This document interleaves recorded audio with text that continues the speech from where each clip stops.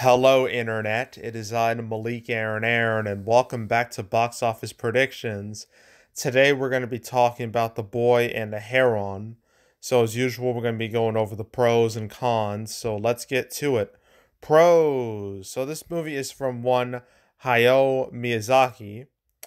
And if you know who that is, then you should know he is responsible for movies that are considered absolute gems, like absolute classics in the world of animation. I mean, let's just go through his resume. I mean, I'm using both like this and like his Wikipedia page off screen because it's the way I get the accurate the accurate English names here. Okay, I mean we got, let's see, my neighbor Tokoro, which is 96. Kiki's Delivery Service. Let's see, Princess Monoke. I think I said that right. If I butcher these names, I'm so sorry. Spirited Away, that's a huge one. I mean, Princess Monoke, that was initially the biggest film in Japan, and then Spirited Away absolutely crushed that record. It held that record for almost 20 years until it was overtaken by the Demon Slayer Mugen Train movie. But Spirited Away, not only that, did make a lot of money. It's actually his biggest movie, but it also won the Oscar for Best Animated Feature, the first non-English movie to do so. So that's extremely impressive. Then there's other movies. There's Howl's Moving Castle, Ponyo, The Wind Rises, which The Wind Rises, that was supposed to be his last movie. He retired for a bit before he decided to come back and eventually make The Boy and the Heron. So, yeah, Hayao Miyazaki, he has a hell of a resume, to say the least.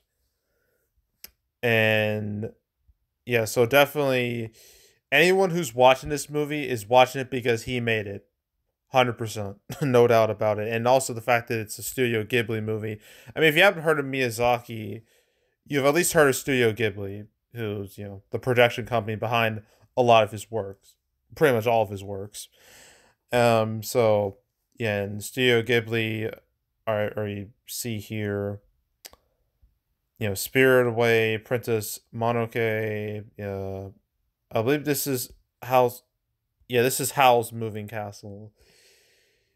Yeah, and Ponyo and Wind Rises, and yeah, Studio Ghibli. So because this is Studio Ghibli, because this is Hayao Miyazaki, they're obvious draws, no doubt about it. So that's a big old pro having Miyazaki's name.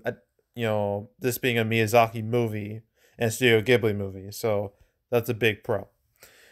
Another pro is that this movie, when it came out several months back in Japan, back in July, it did quite well for itself, especially considering the fact that this movie had a very unusual marketing campaign, which was no marketing campaign at all. Like, literally, all they showed was a poster, very basic poster of the movie.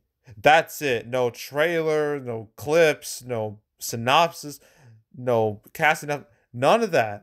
All the traditional stuff you see in marketing, none of that was present with this movie when it released earlier this year in Japan.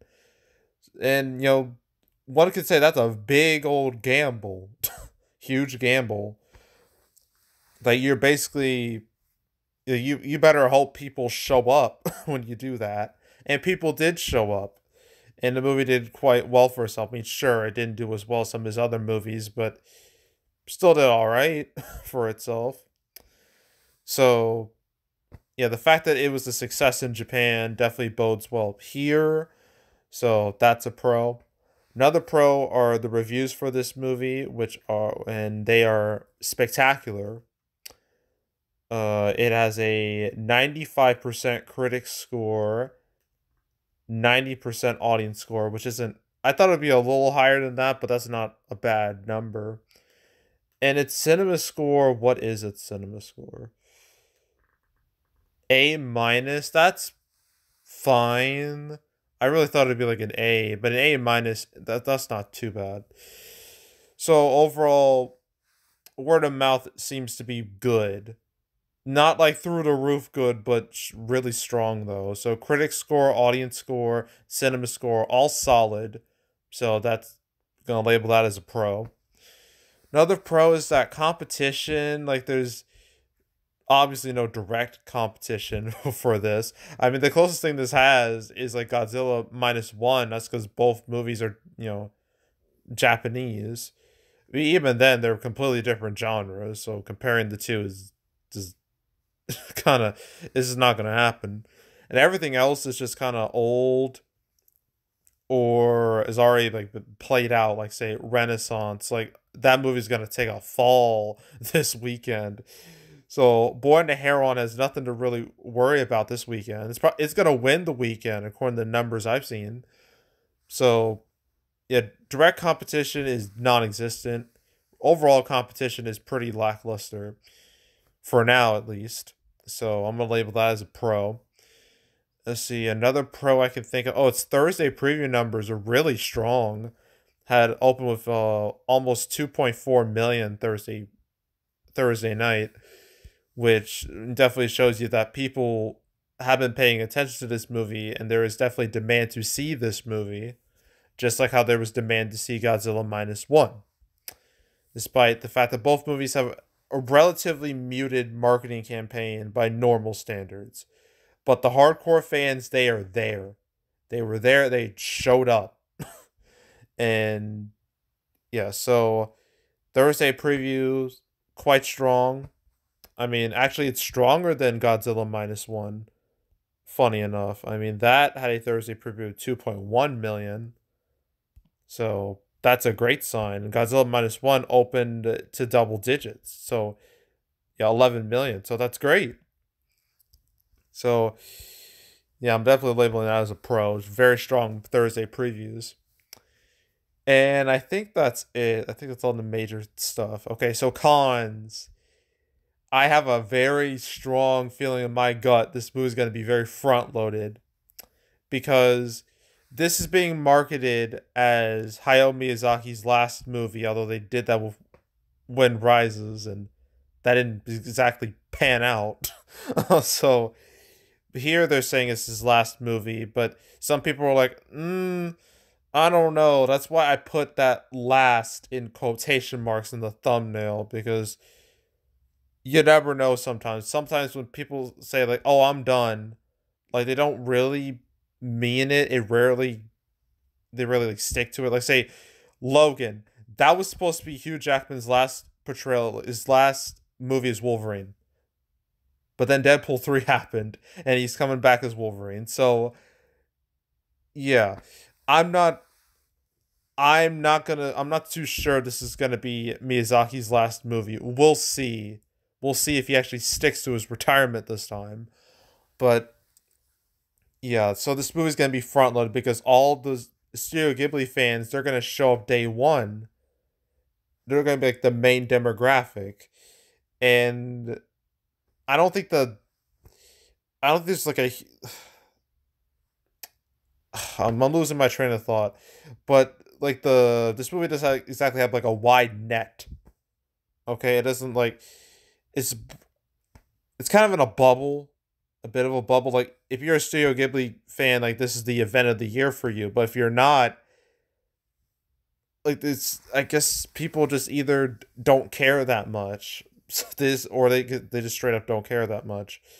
So for obviously the people who are gonna watch this immediately are gonna be Studio Ghibli fans, Miyazaki fans, and it's probably gonna fall off from there because I don't see this like having like a strong boost after Thursday. So yeah, the likelihood of this being front loaded is very high, and I'm gonna label that as a con.